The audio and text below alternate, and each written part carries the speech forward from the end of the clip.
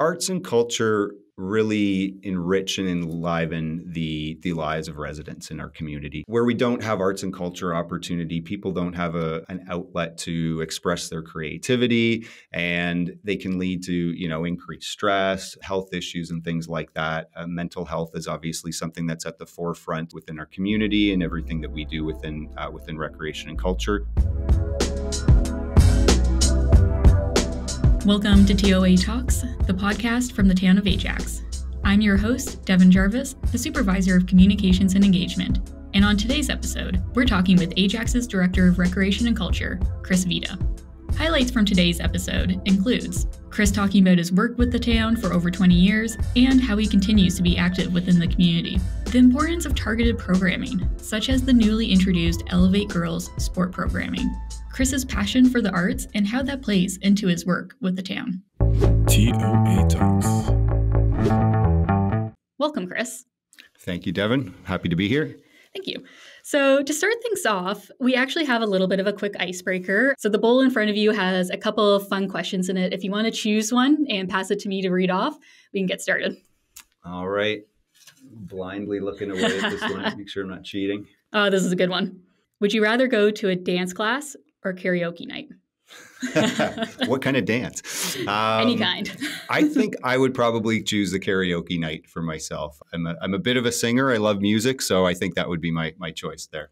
Do you have a karaoke song of choice already in your mind that you would sing, or a genre? I'm a sucker for 90s love ballads, I would say. And after maybe a few drinks at a karaoke night might be one of the go-tos, I would say. Oh, absolutely amazing. So we'll have to set one of those up then in that case. I don't know about that one. All right. So to get a little bit more into, I guess, the seriousness here, can you tell us a little bit about yourself? Sure. Well, a little bit about myself, just a brief history. Town of Ajax, Director of Recreation and Culture for the last 3.5 years now, and I've worked with Ajax for a little over 26 years now. I'm a longtime Ajax Durham resident, however, do reside in Whitby currently. I've been in the community since I was approximately 8 years old. We moved here from the Scarborough area, so I've seen Durham region and Ajax specifically really grow and expand over the past couple decades since I've been here myself. As I said, I live in the community, recreate in the community and socialize within the community, active playing volleyball within the area. I also have 2 children and pretty active and involved in their activities as well. Recreate. I've never heard that word before, but I actually really like that. I might steal it from you. It's a tough one to write down because your computer always wants to turn it into recreate. Right. They're separate words, but identical. So that's a tricky one. Yeah, no, I definitely like that. And you mentioned that you've been with the Town of Ajax for 26 years. That's a very significant time. Can you maybe walk us through how you got to your current role and where you started? Sure. Yeah. I'll go back a few years. So I started with the Town of Ajax when I was a high school student. Oh, wow. I was looking for part-time work in high school. And like many that age, I was expecting I would get a job at a fast food restaurant. Right. At the time, my mother worked part-time at the community center, the Ajax Community Center, and she was encouraging me to apply as a rink attendant. Mm-hmm. I really wasn't interested in the position. I wasn't a hockey guy. I watched the sport casually, but really wasn't into it. But she encouraged me to apply, and I ended up getting the job and tried to keep an open mind. So I came in every day and worked my tail off as a part-time kid, pushing nets and sweeping change rooms at the Ajax Community Center. I remember near the end of that first season, we only had 2 arenas, pads 1 and 2 at the time. We hadn't fully expanded ACC with pads 3 and 4.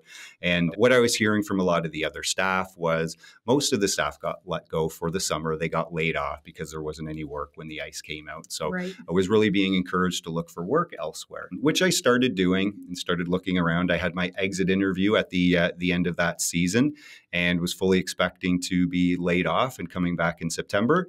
And the managers at the time said, we're going to keep you on for the summer. I was really pleased. I told them I was surprised. And they said, well, if we don't keep you, we're going to have our full-time arena operators quitting because they said you're the hardest worker here. So it was very flattering and really inspiring. And that sort of inspired me to continue to work hard my part-time years as for the town. From there, I advanced through a number of part-time roles, part-time arena operator, driving the Zamboni, and part-time pool operator. During the university summers, I worked in the operations department as a summer student for a few years as a temp worker as well. Yeah. Ultimately, I needed to find full-time work. I wasn't able to continue my university education at that time. And the arenas was an area that I knew really well, so it was a logical place for me to look for full-time work. I completed some qualifications to work with our refrigeration plants and became a full-time arena operator here in Ajax. I was in that role for a couple years, taking some brief stints to work actually within our finance department and in taxation. Okay, so you've been in operations, recreation, and finance. That's right. Yeah. Any others? Because that's amazing. I didn't even know that about you. No, just those three. Yeah. The time in finance was brief. And I'll be honest, at the time I took that position, I wasn't really sure of my career path. As I said, I sort of gained full-time work as an arena operator because that came naturally. It was something that I knew, but I wouldn't say it was necessarily my passion. I was really into finance at the time, so I started taking some additional courses, started working towards a business degree in commerce, which I eventually completed, as well as taking a look at some other finance-related courses, Canadian securities courses and things like that, and completed those things. And then an opportunity came up for a temporary facility manager position. And I wasn't fully sure of where I wanted my career path to go at that point. But again, I tried to keep an open mind for the temporary role. I was successful in taking that role. At the time, I was the facility manager for what we call our satellite facilities portfolio. That was a time when our satellite facilities were really seeing a lot of growth. And I had the fortunate opportunity to be the facility manager for a number of our new buildings we were opening at the time. That included the Greenwood Discovery Pavilion, the Carruthers Marsh Pavilion, our St. Francis Center, along with the rebuild of the Ajax outdoor pool. So really fortunate to land in that role at that time and have the experience of opening all those buildings and establishing the processes and all the things that come to do with managing and ensuring the facilities are clean and ready for our customers. A very interesting and inspiring career path. The reason why I kind of see it as inspiring is you started here as a high school student, part-time, and now you're in charge of the entire department. That's pretty incredible. So congratulations. That's absolutely an amazing story. To kind of move on from there, your department provides so many amazing programs, services, festivals, and events to the community. What is your favorite part about working in recreation and culture? So yeah, the breadth of variety in the programming, what we provide is really something that appeals to me. As I talked about, I came up in my career path within facilities and, making sure our buildings were clean and maintained and safe and fixed and all that fun stuff.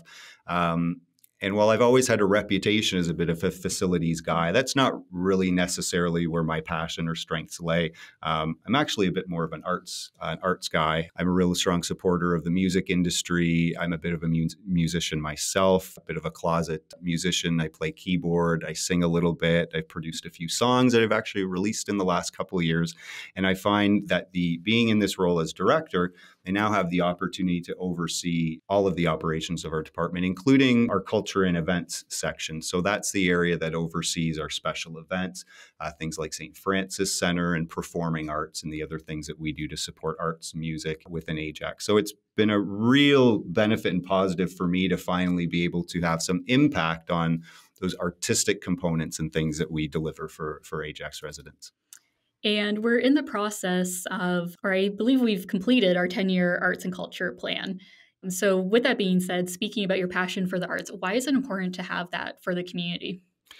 Arts and culture are very important to the health and well-being of a community. And it's something that I think we saw really strikingly and firsthand during COVID. Things like arts and culture, recreation programs, as most know, were some of the first things to shut down and remain shut down for the periods of the pandemic that we were dealing with those things. Arts and culture really enrich and enliven the lives of residents in our community. Where we don't have arts and culture opportunity, people don't have an outlet to express their creativity, and they can lead to, increased stress, health issues, and things like that. Mental health is obviously something that's at the forefront within our community and everything that we do within recreation and culture. And people just generally feel better about themselves when they're able to participate in arts and culture, when they're able to listen to music that they like, like or perform in shows or catch shows.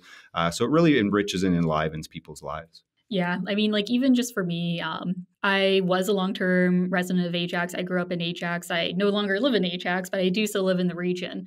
It is nice being able to go to the St. Francis Center for a local show rather than having to head into downtown Toronto. There's something right here in our backyard, a great venue, or even seeing public art out.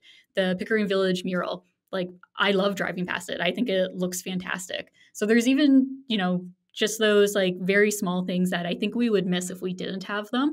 So thank you for walking us through that. I really think our listeners would be very interested to see the arts and culture plan and what comes of that over the next 10 years. Mm-hmm. The Arts and Culture Plan is a really, really exciting initiative for us.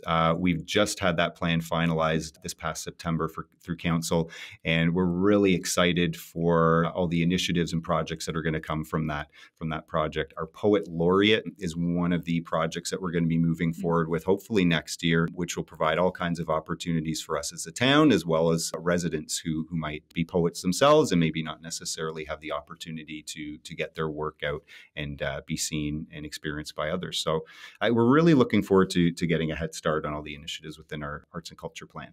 Yeah, no, that's super cool. I'll be looking forward to that as well. And kind of on the same wavelength there, what is your favorite signature Ajax event? Oh, good question. Okay, this is going to be a two-part answer, if that's okay. No problem. My favorite event to attend is Pumpkinville. I find Pumpkinville is really sort of that end of fall event that we hold, that it really brings a huge number of people within our community together at the Greenwood Conservation Area.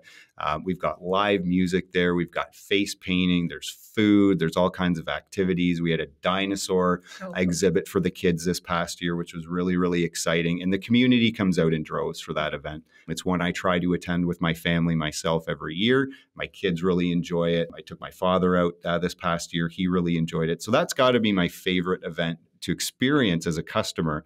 My favorite event to work with, I will say, is our Santa Claus Parade. And the reason that's my favorite event is for the last 12 to 15 years or so, I've had the fortunate opportunity to be able to drive our Zamboni as a float during the Santa Claus Parade, and our staff do a great job in decorating the machine with Christmas lights and music and all that fun stuff. The kids' faces just light up when they see the Zamboni driving by, even more so when it's got Christmas lights and rocking some Christmas tunes, and really just to see the joy on their face and the smiles as they're waving and wishing you Merry Christmas and all that fun stuff during the Santa Claus Parade is just, for me, it's almost the kickoff event for me personally for the Christmas season, and really helps get me into the holiday spirit and the holiday mood. So that's probably my favorite event to experience and work. Both of those are great events. I've also been to Pumpkinville as a customer with my niece and nephew, and they loved the haunted house in particular, which was actually a lot spookier than I expected it to be for a family one. I was scared myself, so good job to your staff for that. You may or may not have the answer to this, but I'm just curious,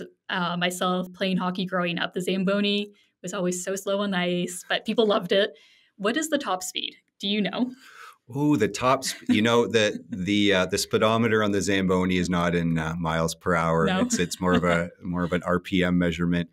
I think we max out at around between 15 and 20 kilometers. Okay, it might even be a little bit slower, but don't quote me on that one. Yeah, they definitely have safety in mind for that then.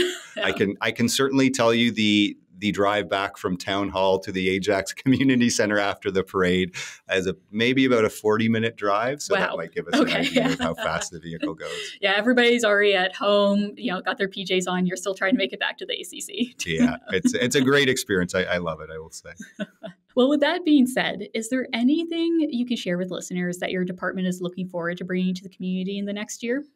Yeah, one of the things I wanted to really talk about that we're really excited about is some of the girls in sport initiatives that our department has begun this year that will continue to spill into 2024 and beyond. Girls in Sport is an initiative that we've started over the last year, really trying to focus on providing opportunities specifically for girls-only sports. We've done a lot of research on this topic over the last number of years, and what the data really shows is youth girls, and particularly in that age 9 to 14 age range, are typically seeing participation drop-offs in their sport programs. Some of the reasons why we're seeing that participation rate drop is that girls are feeling differently about their bodies changing and different things that they're going through in life. And they often feel more hesitation to participate in sports when there's a presence of boys around. But the research also suggests that you're able to eliminate those barriers, such as having the girls in their own gym, without spectators walking by. So the boys team isn't talking to them and watching. Yep. It really creates a difference. And we found great increases in participation rates when we've been able to provide those girls only opportunities. An example that I can provide for you is our drop-in basketball. We have for years and decades provided drop-in basketball regularly at our community centers. It's a very attended program, but it's been predominantly male attended, even though it's a program that's been co-ed. In fact, our numbers suggest it's 95 plus male as a co-ed program. This past year, we introduced a girls only version of drop-in basketball, and we sell out every session. The girls come out in droves, and these are participants that even when we had the co-ed opportunity, were not coming out to the sport. So it's great to see the increase in girl participation in our sports, and we're really excited to continue that into 2024. One initiative specifically I'd like to touch on is a recent partnership that we've started with the Jays Care Foundation. Okay. Jays Care Foundation is going to be sponsoring some of our camps next year, including our March Break Elevate Girls Sports Camp. So that will provide us unique opportunities for a number of girls to participate and try a variety of different sports throughout the week, baseball as well, with equipment and supplies being provided by the Jays Care Foundation. So we're really excited for that initiative next year and really excited to continue to grow our girls sport only initiatives. Okay, so the past few years have been a little bit interesting and challenging with the COVID-19 pandemic. The word unprecedented has been used, of course, as a buzzword throughout this time. The town had to pivot and make changes to our programming during the pandemic. How did your department come together and work around these changes? That's a great question. The COVID-19 pandemic was probably one of the more difficult things our department has had to endure due to the closures that resulted. So I actually came into the role as Director of Recreation and Culture on an interim basis near the beginning of the pandemic. I think it was around the August, September timeframe. We had closed a number of our facilities over the course of the summer due to government mandates and restrictions and that sort of thing.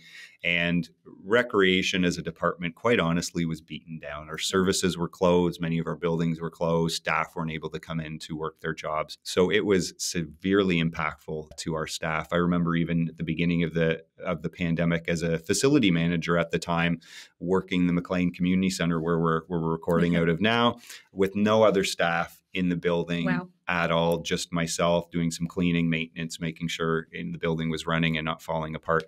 It was a totally unique experience, and it's an interesting thing. For years before that, I'd always comment to staff, imagine how much work we could get done if customers just weren't in the building. And it was always surprising to me how much work was in fact available for us to do, even though the doors were shut. But as I said, the pandemic was severely impactful to our department, and it forced us to make a number of changes in all kinds of different business areas to ensure our operations could continue in some fashion when we were mandated to do so. That included different things like restrictions on number of people and programs, restrictions to the number of people could be in our pools and on our arenas at the time. This was a really, really challenging thing for staff to manage. So some of the things we had to implement were sign-up systems for public swim. In normal times, you would show up to a public swim or public skate time and go on the ice or in the pool. And during the pandemic, our residents had to pre-register online to a maximum of 25, depending on the particular time of the pandemic. So that was super hard. It led to a lot of people being unable to participate just because we were maxed out quite frequently for a number of our programs. Customers, as you can imagine, were upset with that. I think there was a lot of frustration in general with the pandemic going on, and then to sometimes get a red flag from your recreation department when you're just trying to take your kids swimming or skating was certainly challenging for our customers to deal with, and consequently difficult for our staff to manage as well. So those were some of the changes. We went through a period where we needed vaccination proof at our entrances to the community centers. So our staff and security were mandated to work our doors and screen everybody coming into the building. As I think we're all aware, there are a number of people who felt strongly about vaccination mandates, and certainly that was a level of frustration that our staff and security were met with at the entrances to our community centers and programs. So that was very, very difficult for our staff to deal with at the time. But I will say that coming out of the pandemic, recreation is back and probably stronger than it's ever been. We've seen participation rates in most of our programs jump back up to pre-pandemic levels. Everybody wants to come out and swim, skate, attend aquatic lessons, play sports and programs, and come out to our special events, which are seeing record numbers of participation than we've ever seen. So we've really seen strong interest and drive to return to recreation coming out of the pandemic, and that's something we expect to continue. I do have to say it's been pretty amazing after so many years there of seeing our facilities a little bit emptier, just how full of life they are right now. It's a Thursday during the day and our recreation facility is filled. And on that same line of thought, have you continued to implement some of these changes post-pandemic? Is there anything that worked really well and that people really liked and we're continuing? I think one of the big pieces for us that came out of the pandemic was how do we communicate to our customers and to our residents when they're not coming into our building and they're not seeing the signs we have posted on our walls and being able to talk with staff. So how we reached our customers is really something that became challenging for us. We had to find electronic means to communicate as well as provide opportunities for customers to sign up for programs and things like that they normally or previously would not have had to do so. So a number of things came out of that, including a push to be more digitized as a whole for our department. One of the projects we're looking to work on right now is a digital version of our recreation program guide. This is a guide that we produce 3 times a year that lists the different aquatics programs, summer camps, and all the other interest programs that we have. We ceased production of this during the pandemic because we didn't have any programs to promote. And coming out of the pandemic, we've recognized that the paper version of that document won't be the way we move forward. So right now we're working on creating an electronic version that you could access from your phone or from your computer and punch in the specifics for you and your family, and then create almost a personalized recreation guide for you that fits your interest, age demographics, and all that other different things. So we're a little bit ways away from that, but we're busy behind the scenes working towards getting that out. And we hope within the next year or so to have that as a working project for us. And I understand that there is a 55 plus guide though as well. That one's going to continue to be printed, right? The 55 plus guide continues to be printed currently. As we talk about the different ways in which our customers choose to want to hear from us and want to communicate with us, one of the loudest things we heard coming out of the pandemic from our 55 plus and older age groups were that they wanted physical paper. They want to be able to visit a community center and walk out with a paper guide that says what programs we have, when they are, and where they are. We do find our older adults are a little bit more traditional in the way they choose to receive information. So currently, we still produce a 55 plus older adult guide specifically for them. And if somebody wanted that guide, they could just walk into any of our community centers and either just pick it up from the counter or ask a staff member? They can walk into any of our community centers. They can take a look online at ajax.ca for the digital copy. They could also visit our St. Andrews Friendship Club as well as our Pickering Village Seniors Club to get a paper copy as well. Amazing. And Chris, I mean, this has been a really interesting conversation. Is there anything that you wish the community knew about your department or any misconceptions that anybody might have for our last question here today? I think if I could leave our listeners with any message, it would be, and this is a message I shared with my staff recently at a planning a day event we held, is just to be kind to each other. One of the things we hear from our staff coming out of the pandemic is that there's a shorter level of patience with some of our customers. And I just want to let residents know that our recreation staff are working hard day in, day out to provide the services and the programs that our residents want to see. Sometimes they get full. Sometimes there may not be capacity in a program. We ask that everybody be patient and be a little bit kinder to us. One of the things I tell my staff is that I think we could, We could avoid so many of the problems that we see day to day by just being a little bit kinder and empathetic to one another. So I think that's a message I would share with our customers as well. Yeah, and no, that's a fantastic message for everyone, Chris. So thank you for sharing that as well. Well, it's been absolutely wonderful speaking with you today. Thank you so much for your time this afternoon and letting our listeners know a little bit more about the inside of recreation and culture and what your role is like as a director here. Great. Thank you for having me, Devon. I'm Devon Jarvis with the Town of Ajax TOA Talks podcast. Episodes can be found on Spotify, Apple Podcasts, Google Podcasts, YouTube, and on our webpage at ajax.ca/TOA Talks. Listeners can download and listen to each episode offline or online from their personal device. If you have comments or feedback about our show, you can email corporate@ajax.ca. Thank you for listening, and we'll talk later, Ajax.